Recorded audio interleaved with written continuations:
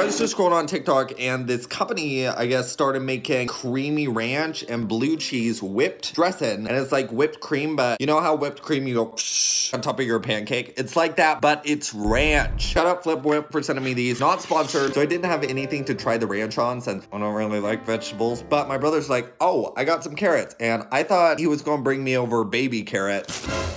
Is an adult carrot. Let's just do the regular ranch one first. Oh, wait. It smells like ranch. I think I put too much on. Let me shake off some.